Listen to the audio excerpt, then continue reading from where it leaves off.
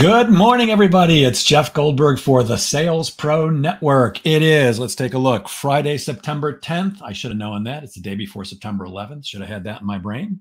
And it's a beautiful Friday here on Long Island. It is 10 a.m. And as many of you know, I founded the Sales Pro Network because I'm a sales coach and trainer. I work with both individuals and organizations to help them increase their sales. And I founded this group for people who want to do exactly that. Increase your sales, make more money, and to elevate the profession itself. The Sales Pro Network is a place where you can come in, ask questions, get coaching, share your successes, your challenges, anything at all sales or sales management related. This is the place for you. And today, what I normally do on Fridays is either do an interview or a training session. Today, we're going to be doing a session of what I call Ask Jeff. I asked you guys what you wanted to know, and some of you actually put some questions in. If you are here watching live, please put in a comment, say, hey, it's me. And if you did not connect your Facebook to StreamYard, please be sure to put your name in there. Otherwise, all I'm going to see is Facebook user. I do have about 5 or 6 questions from the group, so I'll answer those. If you have any questions as I'm speaking, please toss them into the comments, and I'll do my best to answer those too. Some of these questions have some fairly short answers, so I don't know that this will be an hour together, but I'll do my very best. And the first question we're going to cover is from our friend from Westbury, who sometimes logs in a little late. I don't know if he's on yet. Our executive recruiter, Don Levine. Don wanted to know about companies that supply leads or that promise to supply leads. Good morning, Ben Gibbs. He says, hey, it's me. Good to see you. And you've actually connected your Facebook. Oh, you're on LinkedIn. Good job. Yes, we're streaming live to LinkedIn and to Facebook and to YouTube. For those of you who aren't aware, who are members of the Sales Pro Network, we have a YouTube channel called the Sales Pro Network, where you can also catch these lives, and all the recordings are there too. So Don Levine wanted to know about companies that promise to supply leads. Here's my take on companies that promise to supply leads. Make them prove it. I've invested tens of thousands of dollars with various companies that promise to either send me leads or actually give me appointments, and I've yet to find one that pays off. Not a single one. Now, there's a difference between a company that promises to supply you leads and a company that sells you a database with information that you can then mine, like Seamless AI, like ZoomInfo, like Hoovers, like the A to Z data. There's millions and millions of them. I'll just share with you my personal experience. At best, most of them are 60% accurate, at best. But 60% accurate is better than 0% accurate, which means you've got a place where you can go and look up information. It may not be the most up-to-date information. Maybe a phone number is wrong. Maybe contact information for particular people is incorrect, or maybe they aren't there anymore, but at least it's something to use. When you're trying to use a database to do research, then I suggest just about all of them are fairly equal unless you're really willing to invest some serious money. The one that has been shown to me a couple of times and that people rave about, everybody who uses this one says it's really, really the most accurate one. It's called ZoomInfo, Z-O-O-M Info. That's not the same as the company that does video conferencing, Zoom. This is called ZoomInfo. I have had clients who've used it who swear by it. I recently had conversations with a guy who was looking into it, who has a friend who uses it and gets all kinds of great information out of it. So, Don, if a company is if you're just using a database to do research, ZoomInfo seems to be a great one. A lot of people speak really highly about Seamless.ai also. The rest, I've tried a lot of them. Again, 60, 65% accuracy, but that's better than nothing. Personally, I use the A to Z database because my library offers it for free. I think it's about $11,000 or $12,000 a year if you pay for it yourself. So that's a substantial savings. And again, I'm just looking to have it point me in the right direction.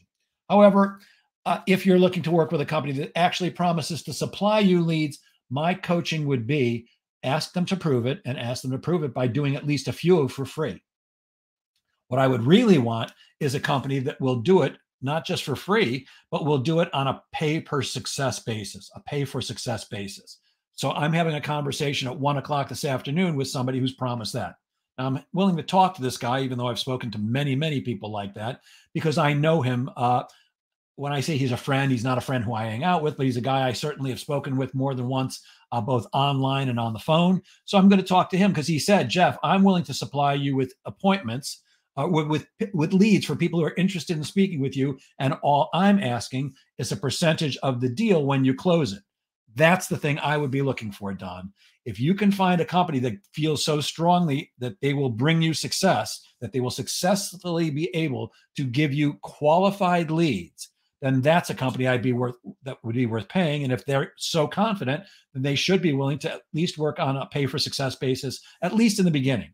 Give me 30 days. Give me 60 days where you'll take money only if you give me success. But if not, I'm very, very concerned. I think everybody's been burned by these kind of people, Don, so I'd be very, very cautious. Good morning, Steve Kent. Good to see you, sir. Always. Next, our Larry Weiss, the telephone guy, asked, how do you get or keep clients who are only looking at price? Wow, do I love this question. So clients who are only looking at price. So first, I want to share this with you, Larry. I don't talk to clients who are only looking for price because I don't believe anybody is truly only looking for price. When somebody's looking for the kind of services that I provide, I do sales training, I do sales coaching, I do sales consulting, and I do outsourced sales management. But let's just talk about training or coaching. Let's just talk about coaching for a second. When somebody feels that they're good at sales, but they want to get better, or maybe they're not so good and they want to get better, or they're pretty good and they want to make more money. I often work with people who are making fairly substantial amounts of money, $100,000, $150,000 a year, but they want to go to the next level. And I also work with people who are making $60,000, $70,000 a year, and they want to take it to the next level. Well, I don't think any of them, not a single one of them, was looking for the cheapest sales coach they could find, the least expensive sales coach that they could find. In fact, I know for a fact what they were looking for is the best sales coach they could possibly get at a number that they feel was reasonable and that they could actually afford. So I'm just going to make up a number here. Let's say I charge $5,000 an hour for coaching. And of course, I charge way more than that. No, I'm just kidding. But let's say I charge $5,000 an hour for coaching. Well, if I can show you $5,000 worth of value, then it's worth it to you. And if I can't, then obviously it's not. But if I charge $5,000 an hour and somebody says, I was really looking for $500 an hour, well, first of all, they're making a huge mistake because you're probably not going to find somebody who's worth their salt if the average person who does this charges $5,000 and somebody else charges 500. And the thing to keep in mind, Larry, is we as salespeople tend to believe that it is about the price. The prospect often tends to believe it's about the price until they find out that it's not. For example, I know that one of the things you sell, Larry, I'm talking to you, is phone service. I'm going to start selling Jeff's phone service, and I can do it for 1/10 of the price that you do it. I don't even know what you charge, but I'll do it for 1/10. I'll do it for 1/20. Am I going to sign up customers? I probably will get some will say, wow, 20 times less. I'd rather spend 20 times less money than what I'm spending now. Until they find out that when they use Jeff's phone service, only 1 in 8 calls connect, and that call drops 50% of the time. And if they have a problem, customer service is nowhere to be found.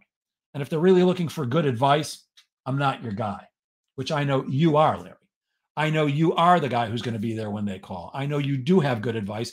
I know you to be a human being who will not sell them something they don't need, don't want, or that they can't use. So when a client thinks they want a better price, look, don't get me wrong. We all want the best price we can possibly get, but I don't want it at the expense of great service and great products. So what our job is, to answer your question, Larry, how do you get or how do you keep clients who are only looking at price? First of all, you weed them out very quickly, very, very quickly. Tell people, look, if you're looking for the cheapest price, I'm not your person. I'm not your guy. I'm not your gal. I don't do the cheapest price. What I do is the best service. I give the greatest consulting. I give the best advice. And when you decide to do business with me, you can rest assured you're going to be well taken care of. Your phone system's going to work. I'm going to do everything to make sure that it's up and running before you even know there might have been a problem. And when there is an issue, God forbid, but if there ever is, I'm on it like flies on poop. My belief is that people who think they're looking for the best possible price are misguided. And when they see the light, then they can often, maybe not always, but often be convinced to invest more heavily. It's like the example I use all the time, Larry, is I I don't know what kind of car you drive, but I'm going to take a wild guess that it's probably not a 1975 Honda Accord. And my question would be for you, if that's not the case, if you do not drive a 1975 Honda Accord, I know I don't, but the question is, why not? And the question, why not, is because you can pick one up for about 250 bucks, maybe 300 bucks. A 1975 Honda Accord, 200, 300, maybe 500 bucks. They run forever. They're comfortable. They may not be sexy, but they're great cars. Well, the reason that most of us don't drive a $250 or $300 1975 Honda Accord is because we see the value in owning a newer car. I'm driving a 2021. The last one was a 2018. I like a new car. I like the feel of it. I like the smell of it. I like having up-to-date features. I want a car that makes me feel good when I get into it. And I actually owned a Honda Accord, I think about 10 years ago. Great car. Didn't feel great every time I got into it, though. I'm willing to pay more because I want what I want. And each of us wants what we want. And that's what we have to remind our clients. That I'm able to give you what you want. And the only way we can do that is by asking a bunch of questions. Now, Larry, for you in particular, this is not an accusation because I know you. And for any of you that are watching, I'm certainly not accusing you. But if you guys are doing what the typical salesperson does, which is pitch, we tell people, here's why we're the greatest company in the world, and here's why you should be using us. They're not seeing the value because we're not having a conversation with them. We're not finding out what their challenges are with their current provider, what they'd really like to accomplish. See, that's the key to selling, my friends. It's not about your sales pitch, I promise. I know how to pitch. I'm a professional presenter. I sometimes stand in front of large audiences, whether online or in person, and share information. I know how to present. It's not what closes business for me. And it's certainly not my pricing that closes business for me. It's also not about my strong closing skills, although I know how to close strong. Many of you know I sold Encyclopedia Britannica door-to-door for 8 years. I know how to close people, but that's not what closes business for me anymore. What closes business for me are 3 things. 1, I'm a really good question asker.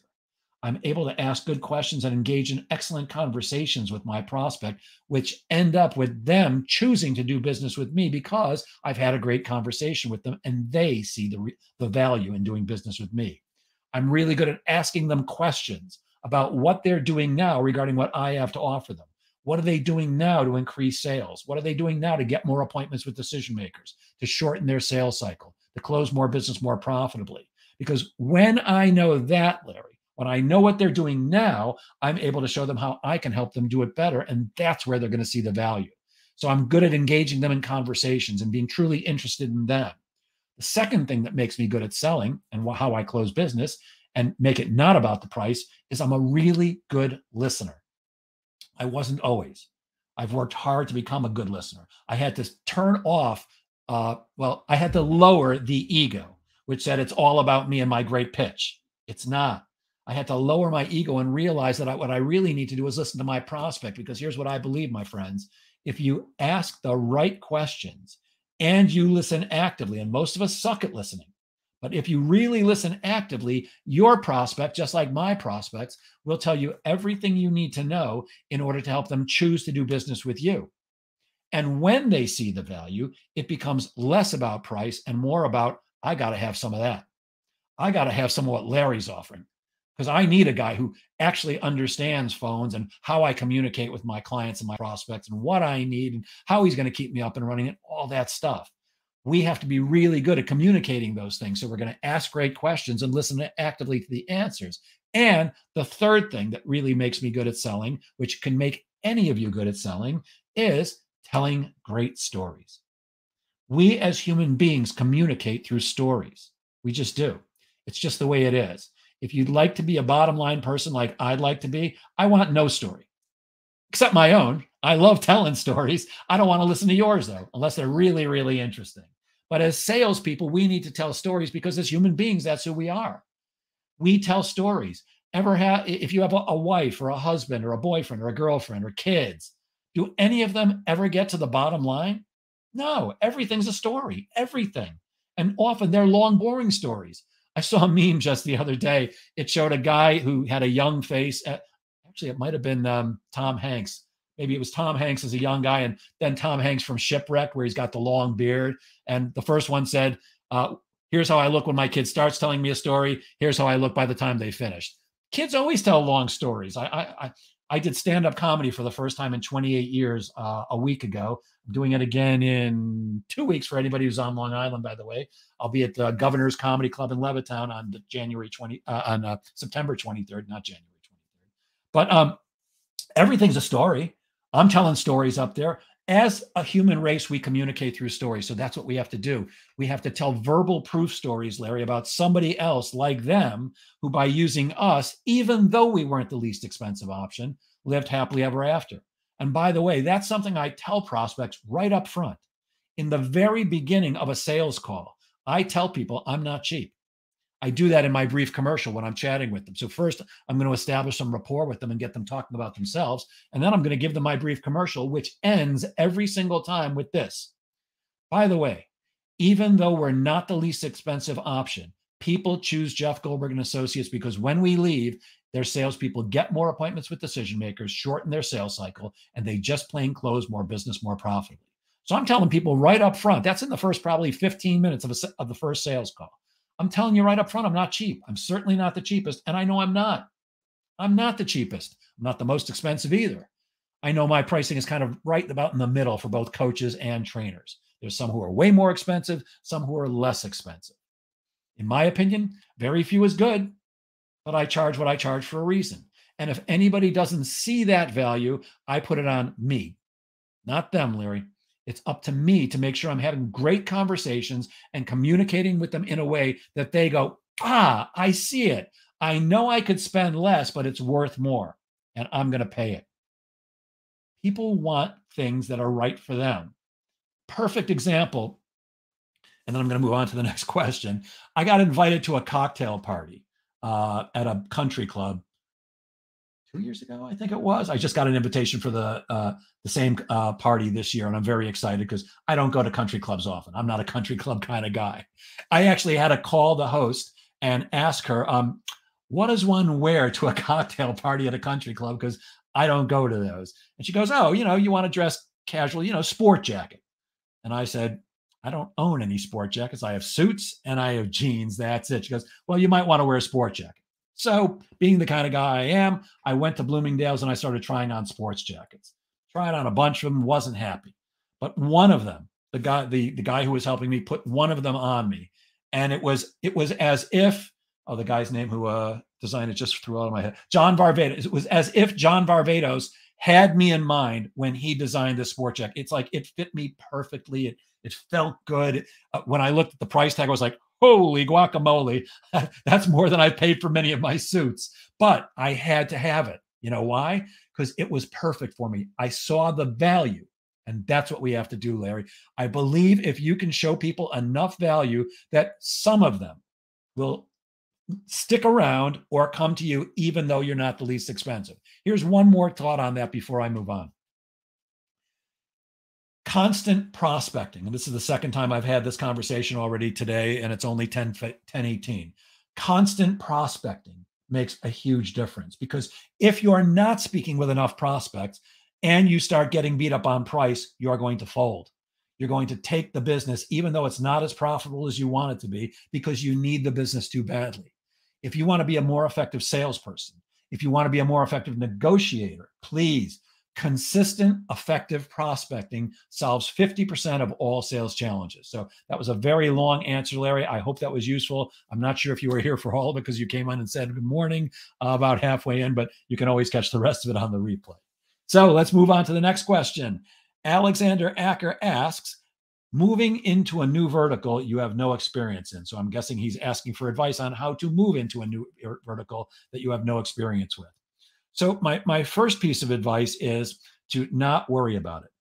Do not worry about accepting a position in a vertical that you have zero experience with, or a type of company that you have no experience with, or a type of product or service. I have gone to company after company when I was an employee where I had zero experience with anything that they had to offer. But what I did have experience with was sales and sales management. I joined a company called Frost & Sullivan many years ago as one of their co-national sales directors. At the time, I had zero experience in market research. And 4 years later, while I had 4 years of experience in market research, I still don't know that I was an expert in it, that's for sure. What I was really good at was building and managing a sales team. Because when I got there in New York, they had 3 salespeople. And when I left 4 years later, I built it up to 45. I did not need to know about what they sell in order to do my job effectively. Now, here's the other thing. When I started working with them, of course, I made it my business to learn as much as I possibly could. And that's my advice for you, Alexander. I don't know if you like to be called Alexander or Alex, but either way, that's my advice for you. First of all, I'd be reading any books I possibly could on the subject. There's a book written about everything, and usually multiple books. Certainly tons of them on selling, but even in the vertical that you're in, I'll bet there are a ton of books on that industry.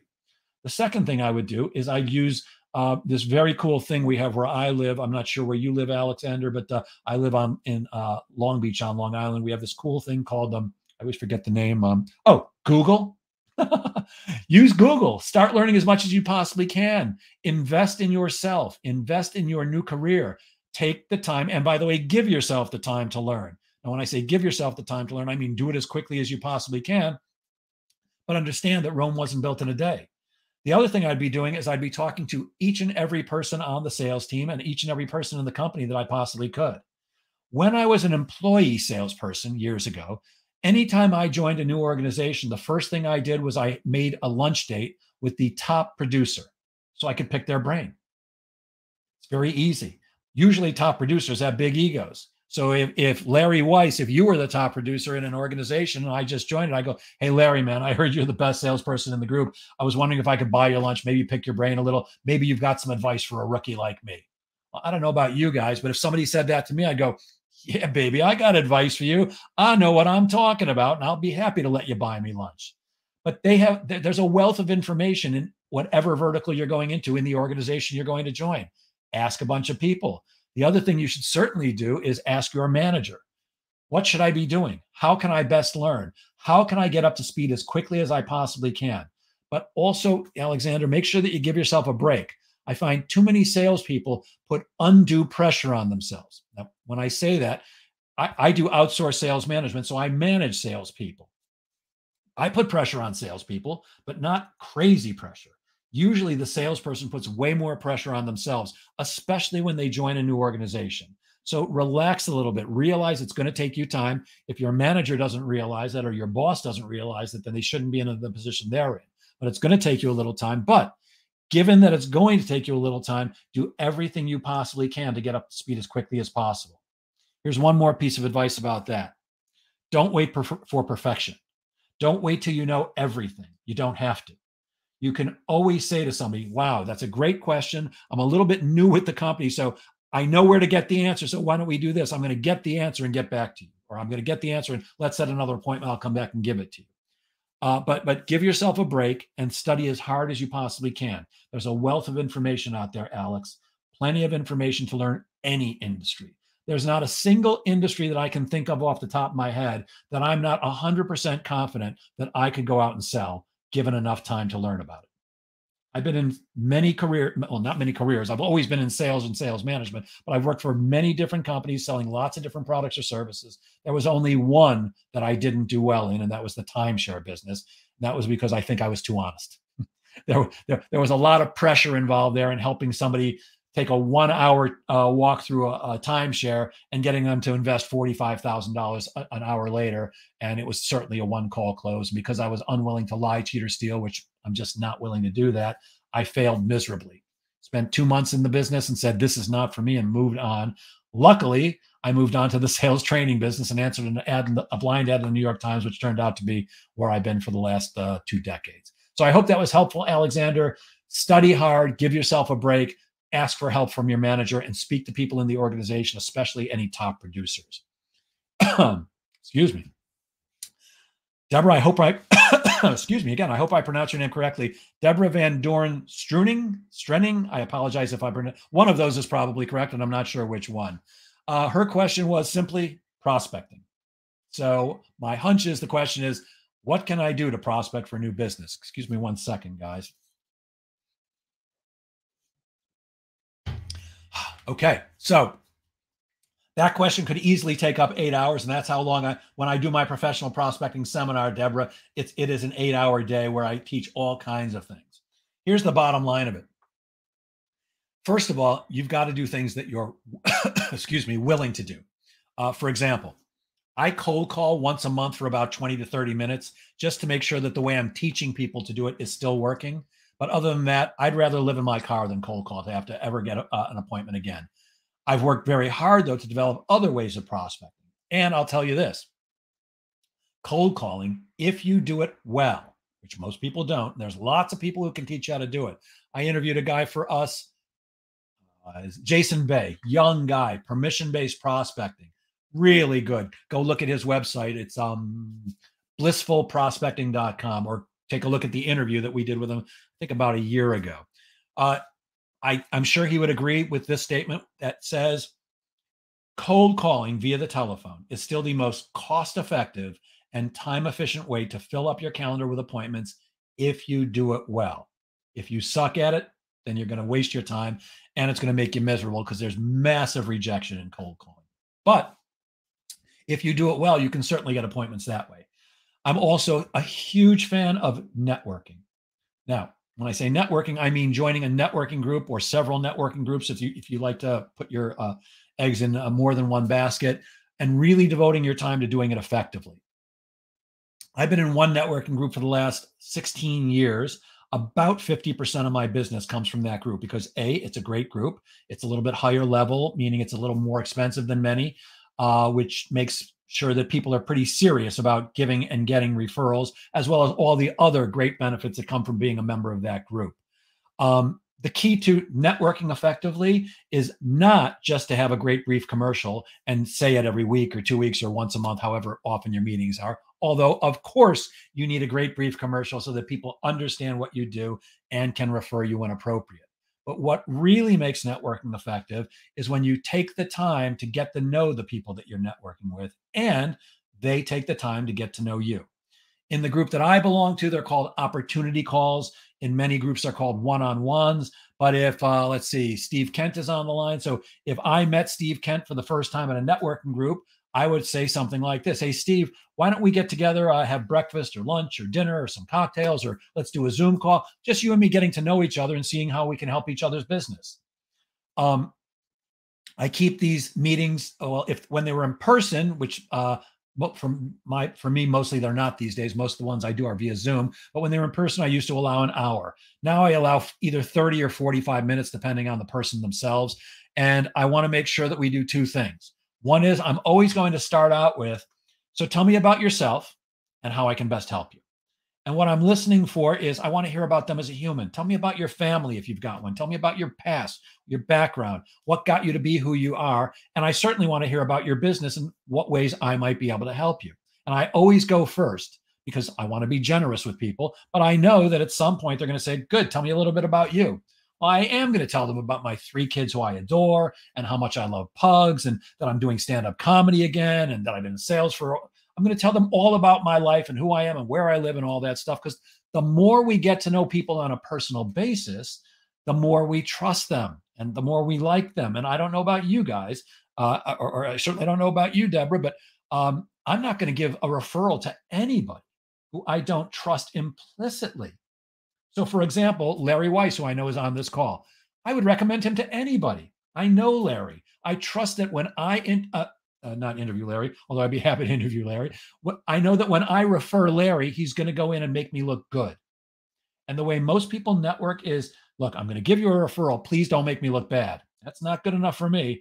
I know if I refer Larry or Steve Kent or Ben Gibbs, or any of you, any of you others who are watching right now who I actually know, I know these guys will make me look good. Ben Gibbs, if I refer him to a client, I know I'm going to get a call later on who's going to say, wow, thank you so much for introducing me to Ben. That guy's awesome. You know why? Because Ben is. And that's the only type of people I refer. That's the only type of people I'll network with. But you can only know that, Deborah, if you take the time to really get to know them. I'm not going to give referrals to just anybody. So networking is a great way to develop business if you're willing to put in the time and the effort. LinkedIn. We've interviewed lots of LinkedIn experts on this in this Facebook group and in our lives, and there's a reason for it.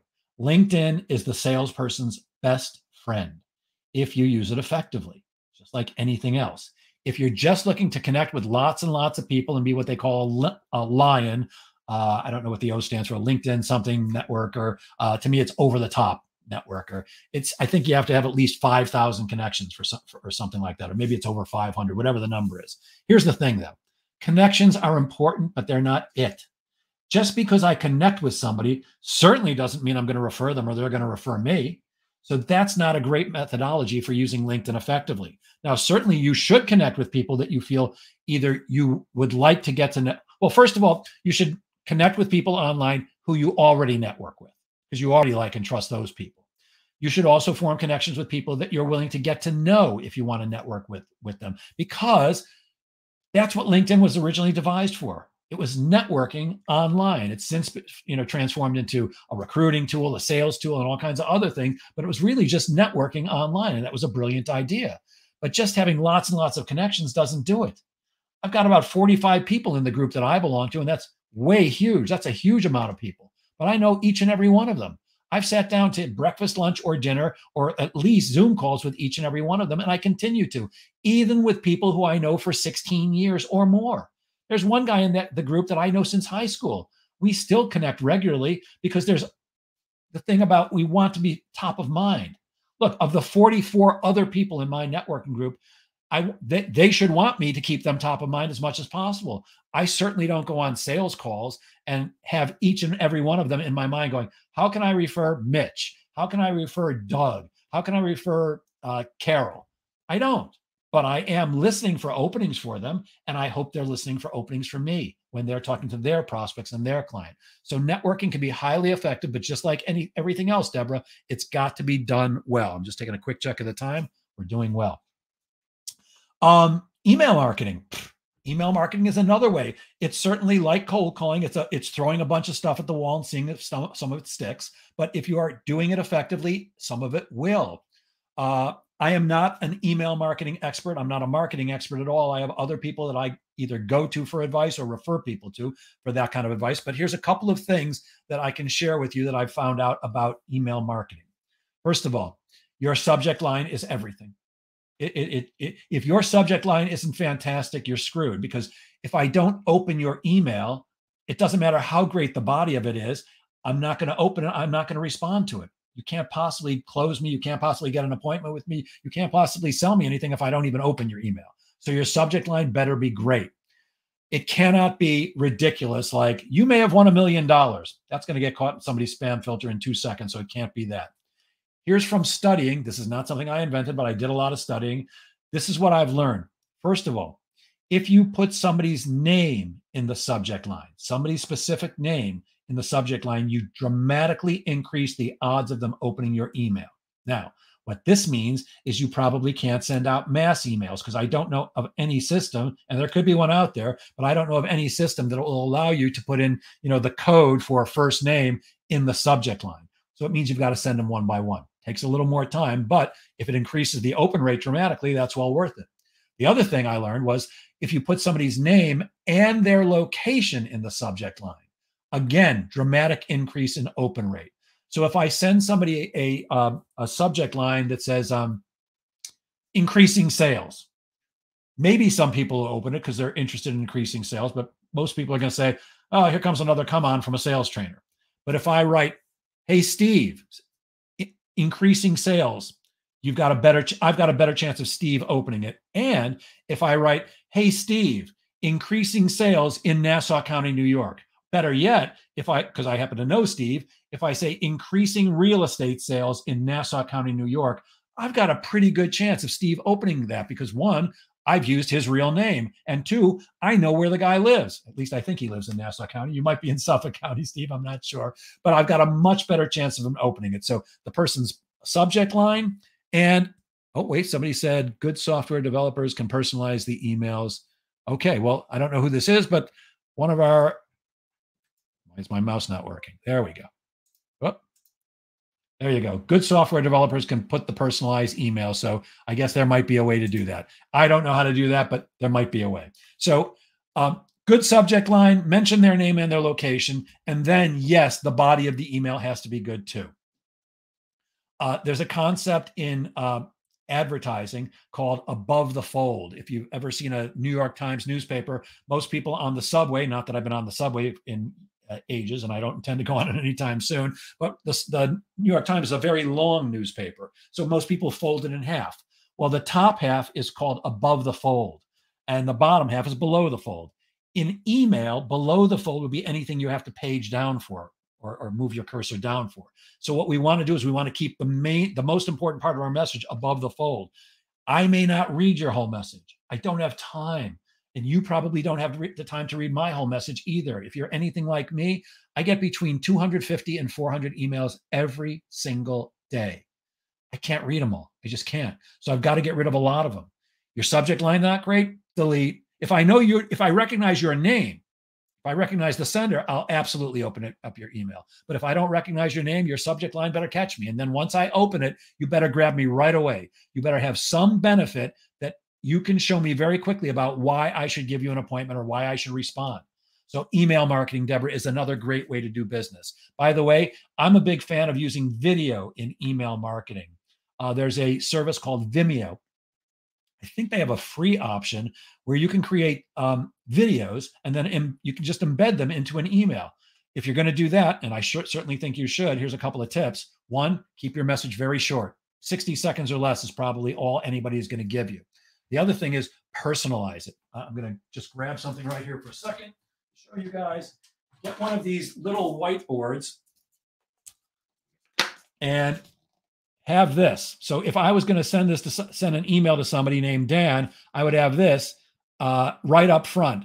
And why? Because if I have it up front, then when he gets the email, this is exactly what he's going to see. Dan is going to see a message says, "Hey Dan, how are sales?" Now, if Steve Kent gets a message like that from, well, Steve knows me, but let's say Steve Kent didn't know me. Steve says, "I'm close. He lives in Flushing." That's close to Nassau County. Good enough. If I send Steve a message just like that, he opens an email and he sees there's a video, and on the video it says, "Hey Steve, how are sales?" I'm betting there's a very good chance that Steve is going to open that email because, again, I've used his name. I'm almost positive Vimeo offers a free version. If not, I don't think it's very expensive. You can create your videos yourself, but that's a great way to catch people's attention. So, Deborah, that was a long-winded answer to tell you that a multi-pronged approach, what I call a blended approach to prospecting, is what I advise. Here's one more thing about prospecting. Test and measure. Do A/B testing on everything you send out. Test your subject line, see what works best. Test the time of day you send out an email, the time you make calls, the things you say. A/B test everything and use what works. I always tell training clients, I don't care if you do anything I teach you. Your boss is paying me for a reason because they think I know something, but all I'm committed to is you getting the result you need, which is more appointments and more closed business. So that's what I would recommend, Deborah. Whatever you are willing to do, like I said, I'm not willing to cold call, but it's got to be what you're willing to do and then what's actually working and that you have the time for. And let's see, Chris Jones. Hey, Chris, good to see you.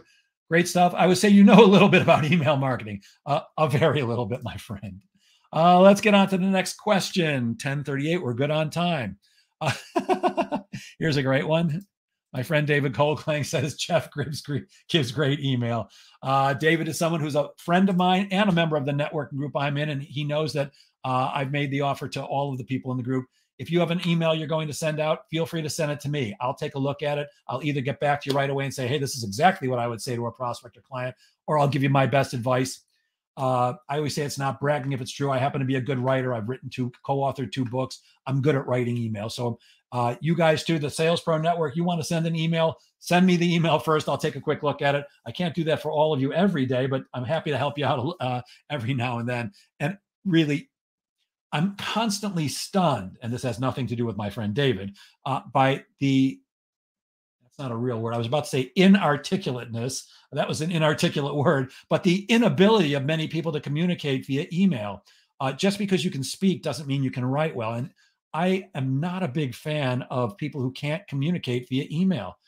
It's important to be able to write a business letter, whether it's being sent via snail mail or email. So if you need some help with that, there are people who can help you with business writing. One of our members, Dr. Rich Atkins, his company is Improving Communications. He offers a business writing course.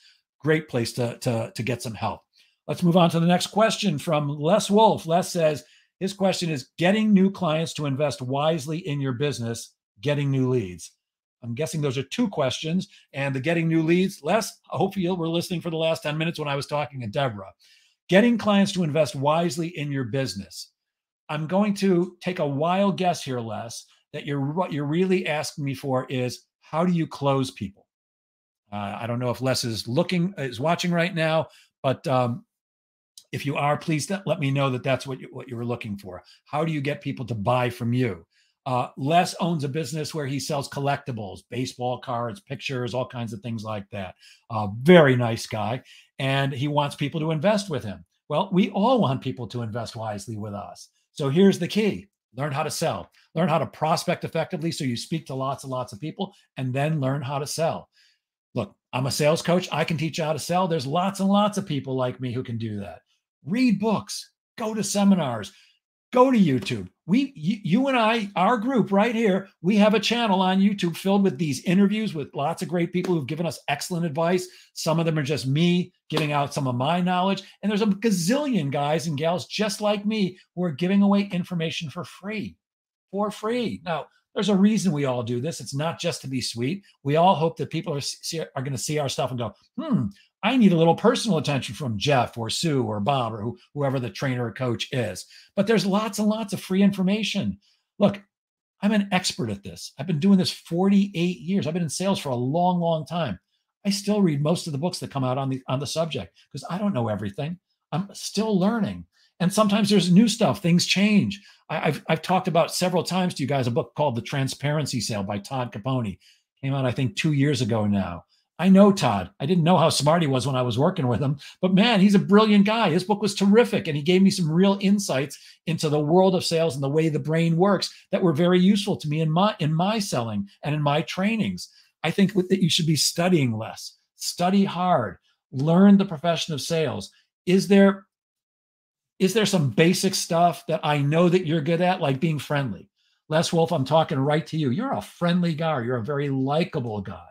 Be that, but also take the time, and I'm not talking to you now alone, Les. I'm talking to everybody. Invest in yourself. Every time I go to visit one of my lawyers, they have books on their desk. Every time I see my doctor, which knock on wood is typically once a year, I'm a healthy guy. I go in for my physical. He's always got books on his desk. These are professional guys, and most of them are my age, which means they've been around a while, but they're still studying too. You want to learn how to close? Learn how to sell. Closing is the natural outcome of the sales process done right. When I speak to companies and they say, come teach my people how to close, I always answer the same way. Happy to do it. I'm good at it. What are we going to do with the other 7 hours and 55 minutes of the day? Because closing is the natural outcome of doing all the steps that come before asking for people's business correctly. So Les, I hope that answer was useful to you, but study, read some books, go to some seminars, hire a coach or a trainer if you feel you need that personalized attention. Go on YouTube. There's lots and lots of ways. That's how you get to people to invest wisely in your products or services, by knowing how to sell and by making sure you're always focused on the WIFM, the WIIFM, the what's in it for me, but the what's in it for them. That's what your prospects are listening for, Les. That's what my prospects are listening for. And everybody who else is watching this live or on the replay. By the way, if you're watching this on the replay later on, please do put in a comment saying replay so we know you were here and your name. But that's how you do it, Les. It's a matter of having enough conversations because you're prospecting actively and you're always speaking to new people, and you're doing it the right way. You're taking them step by step by step through the process. Here's one thing I see all the time when salespeople fail. They either didn't have a process that they were aware of. Everybody has a process, but most of us are not aware of what we're really doing, or their process just isn't working, but they keep on doing it. The way I teach sales, it's not the only way to sell. It's a great way. I make a living teaching people how to do it. I'm only teaching people what I do myself, but there's lots of ways to sell. There's also lots of wrong ways to sell. And I promise you, the best wrong way to sell is, hi, thank you so much for your time. I'm going to get right to the point. Let me tell you why Jeff Goldberg and Associates is the greatest coaching and training firm in the world. Blech. I call that throwing up on the customer's shoes. Don't do it. You'll close some business, but you certainly won't close as much as if you take the time to establish rapport, ask great questions, confirm the answers, make a presentation based on four elements, enthusiasm, features, benefits, and a verbal proof story, negotiate effectively, and then close. That's how you'll get business, Les. I hope that was useful. The last question, unless somebody else comes up with one today. Wait, somebody says, hey, Jeff, sorry for being tardy. Do you know anything about Clavia.com? Well, obviously, since I don't know the name, I don't know what that is. Clavia, I'm not sure what that is. Facebook user, if you would please put in your name and let us know who you are and explain to us what is Clavia.com. Maybe it's something for email marketing. I'm not sure. By the way, I'll throw this in for you guys as a bonus. I was recently introduced to somebody who helps companies implement CRM, and he has recommendations about CRM. And I did one of those one-on-one calls, a get-to-know-you call with him. Fascinating guy. And I asked him which CRM he likes the best, and he said Zoho, Z-O-H-O. I was actually stunned because I've used Zoho, and I did not like it. And when he asked me how long ago I used it, I told him it was about 6 years. And he said that they've made a bunch of changes. Well, I got to tell you something. He showed me what they've done. I think I'm a Zoho fan. In fact, I'm thinking of switching from the one I use, which is called Pipedrive, to Zoho, because they now have a whole suite of services that come with their Zoho One product. I think it's about $450 a year, something like that, which is pretty darn reasonable. But it comes with a whole suite of services, including marketing automation, stuff like that. Really, really cool stuff. Zoho, I apologize for all the times people said, what do you think of Zoho? And I said, not a big fan. I am now a Zoho fan. So the last question, unless somebody else, Barry Heffron. Hey, Barry. So no, I don't know what Clavia or Clavia is. If you'd like to type it in, I'll be sure to share it with everybody. This came from Robin Long. Robin said, how do you keep clients optimistic when a sale is stalled due to circumstances beyond your control? What a great question. Robin is in real estate. I'm pretty sure I've got the right person. Robin, please correct me if I'm wrong. Actually, I think Robin said she couldn't be here today and she was going to catch the replay, but hopefully you get this answer, Robin. And I'm 99% sure you're in real estate. So I can certainly understand why you would ask a question like this. How do you keep a client optimistic and engaged while a sale is stalled due to circumstances beyond your control? And certainly in real estate, that can happen all kinds of ways. So there are two things that came to mind when I saw your question. The first one is expectations, setting expectations properly. I find, Robin, that quite often salespeople overpromise and underdeliver. I'll get this done in record time. I can deliver this. I can do that. I can do the other thing. Don't worry, I can make this happen. And they're promising the world, knowing they can't do it and hoping that they're going to get over on the prospect and they'll do business anyways. I'm a big fan of the opposite direction. I underpromise and overdeliver. I will build in extra time for myself. If I think I can do something by, what's today, Friday? By next Friday, I'll say it's going to take me about a week and a half. Then when I deliver it to you by next Friday, or even better yet, next Thursday, I look like a hero. In the real estate process, which can be extended, there are many sales that have an extended sales process. But these days with, houses at a premium, people paying way over asking price, people paying cash. I mean, it's insane right now, but there's still a million things that can go wrong. So set expectations properly from the very get-go. Look, we may luck out and find you the perfect home on your first viewing, and the owner might accept your offer right away, and everything goes great at the closing, and you'll be in your house in 15 days. However, that happens sometimes, but what also happens quite often is things get delayed. We get a bad inspection report. There's a bad title search. There's a million things that could go wrong, and I just want to set your expectations properly. Here's who I am in the matter. I'm going to do everything I possibly can to show you the right homes based on what you tell me you're looking for, to steer you away from anything that I think would be a mistake, to negotiate effectively on your behalf, and to make this happen when you're ready as quickly as I possibly can. But understand, some things are going to be out of my or your control, and we're going to have to bite the inside of our cheeks and have patience, knowing that I will do everything I can to make sure you're thrilled beyond belief as quickly as possible. So you're setting people up right from the beginning for who you are in the matter, and that this could take a while. The other thing that I think is crucial in this one is having great communication, staying in touch with both your prospects and your clients.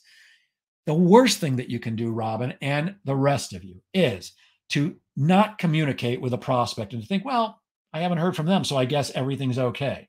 Well, here's one thing I know for sure. If you're not communicating with your prospects, I'm betting that your competition is. Your competition is beating down the doors to speak to your prospects and your clients every single day. My competition's looking to take away my business, just like I'm looking to take away theirs. Now, look, I have a couple of friends right here on Long Island who I respect greatly. I would never consider taking away any of their clients or even attempting to. And I've actually had instances where one of my competitors called me and said, hey, you know, I've got this connection. I know this guy is one of your very best clients. I brought on a new partner and he's best friends with this guy. Well, the first thing I said to him was, wow, if the situation was reversed, you would not be getting this call. And of course, do whatever you need to do to go after the client. Business is business. I don't think he would ever purposely do that on a regular basis to me. I certainly wouldn't do it to him or any of my other main competitors who I like and respect. But our competitors, yours and mine, are beating down the door. So we've got to stay in touch with our prospects, keep them informed, touch them regularly in various ways, call them, email them, do things to stay in front of them, send newsletters, send them information that will be useful. One of my favorite things to do is to know things about my prospects and then send them information that would be helpful. So if Robin was a prospect, oh, good morning, Randy Astro. Good to see you here. He says, hey, Jeff, good to see you, my friend. Oh, where is that thing? Sorry, Randy, I was just going to show everybody the thing that I cannot seem to throw away, and I can't find it. I thought I had it on my desk. Randy makes these very cool business cards, which don't look like any other business cards, which when I first spoke to him, he said, I'm going to send you one of these, and you're never going to throw it away. And every time I look at it, and it's been on my desk probably for a year, and I go, why do I need this business card? It's not like a regular business card. It's taking up more room. Can't bring myself to throw it away. Throw it away. Check out Randy Astro online. He's a cool guy. But communication is key. You've got to stay in touch with your prospects. Do everything you can. So I was saying I like to look up information on people that when I know stuff about them. So if I was trying to sell Randy something and I knew that he had kids who were in high school and were going off to college soon, I'd be sending him information out some of the best colleges or how to get into a good college or how to write a college essay or how to get scholarships or things like that. Things that I knew would serve him that have nothing to do with him doing business with me, by the way. I don't sell college. I don't sell loans for college or anything, that other stuff. But by asking questions and learning about Randy or any other prospect, maybe he's a golfer. Maybe he likes Pink Floyd like I do. Maybe he likes pugs like I. There's always commonality if you ask enough questions and have enough conversations. But it's staying in touch with people and letting them know you're thinking about them, keeping them informed every step of the way that, yes, it's taking a little longer than expected. Here's what's going on. Here's how I'm handling it. And here's the next time I'm going to reach out to you and let you know what's going on. That's what I think will keep them optimistic when a sale is stalled. At some point, Robin, there's going to be nothing that you can do if it goes on too long. But I believe that if you show people that you're working hard for them, that you're really trying, that people will give you the benefit of the doubt for quite a while. I know when I hire salespeople, and when I'm an outsourced sales manager, one of the things I do is I hire people for the sales team. I'll give people the benefit of the doubt for quite a while, as long as they communicate with me and I know that they're trying their very best. My feeling about sales management in general is if you're giving it your all and I'm giving it my all, we can probably make it work. Maybe not immediately, but we can make you into a success. If I'm giving my all, but you're not giving your all, you're not communicating with me, you're not trying your hardest, I'm going to lose patience very quickly. Or if you are doing your best, but you're just not going to make it, at some point, I got to let you go. But somebody who stays in communication with me, who comes to me with questions, who comes to me with challenges, and comes to me with problems, who keeps me informed with what's going on, who asks me for my advice, that's somebody I'm going to give a fairly long leash to. Not forever, but fairly long. Same thing with your prospects, Robin. Stay in touch with them regularly. Don't let the other guy who's constantly calling them saying, how long you been with that person? Do you have an exclusive with them? Give me a shot too. They're going to have the chance to get in. So it's that constant communication. And I've talked about this a gazillion times here, and I'm going to say it again. Your come from, I don't know if I can, I can't show you my gut. I'm pointing to my belly right now. I'm using both hands to point to my belly. Your come from deep inside your gut has got to be, I'm here to serve you. You've got to be coming from truly a place of service.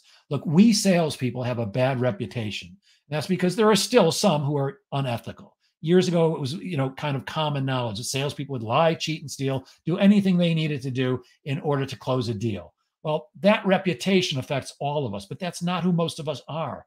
And if it is you, you should find something else to do. But if you are an honest person who truly wants to help others, let them know that. Your come from deep inside you has got to be, I'm here to help you. And if I can't help you, I'm going to let you know and I'll introduce you to somebody who can. But it's always coming from service, Robin. When people know that you truly care about them, that you're not just that they're not just another commission check, that's when they'll hang out with you for longer than expected.